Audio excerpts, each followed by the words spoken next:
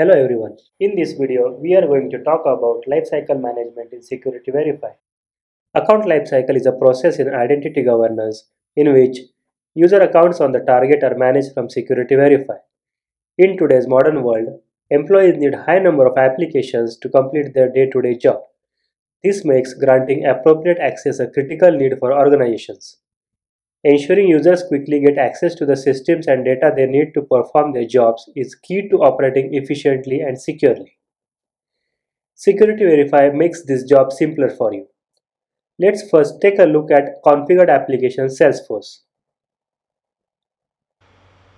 Security Verify provisioning enables you to create, update, and remove user accesses across your organization and its applications based on different factors like geographic location, job title, or any other grouping that suits the organization.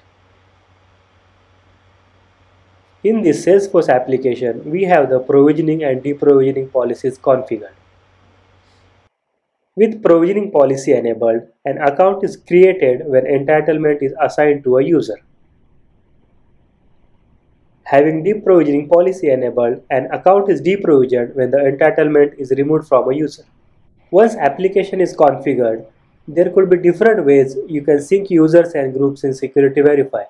Let's say you have user Jessica in Workday who belongs to marketing department. Once the users and groups are synced, you can view the details in users and groups in Security Verify. Here we have Jessica synced from Workday and also corresponding groups marketing and sales.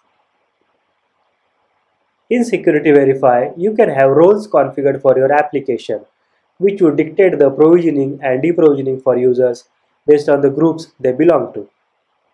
You can have application role marketing supervisor with permissions, say marketing engineer and marketing representative.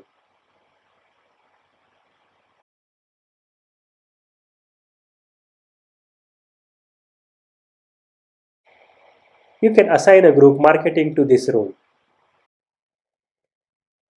You can also have application role sales supervisor with permissions, say sales engineer and sales representative.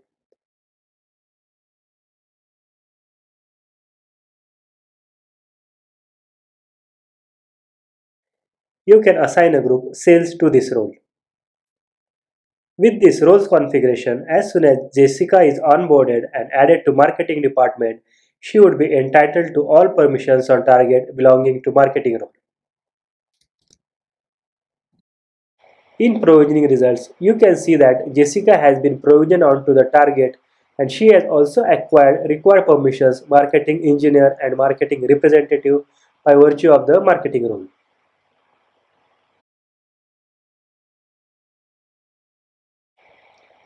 This shows a typical joiner scenario when a new user is onboarded. Now, if the same user moves to a new department, let's say sales, Security Verify will take care of deprovisioning the user from marketing specific permissions on target and provision a user to sales specific permissions on target. In provisioning results, you can see that Jessica has now acquired sales specific permissions, sales engineer and sales representative.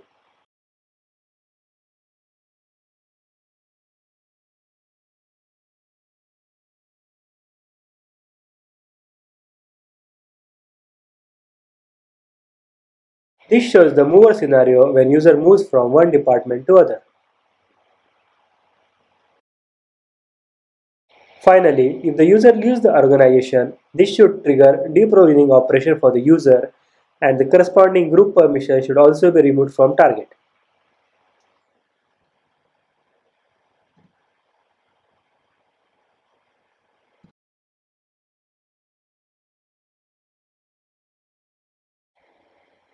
This is how you can automate user lifecycle flows in your organization using Security Verify and ensure you meet your compliance requirements at all stages.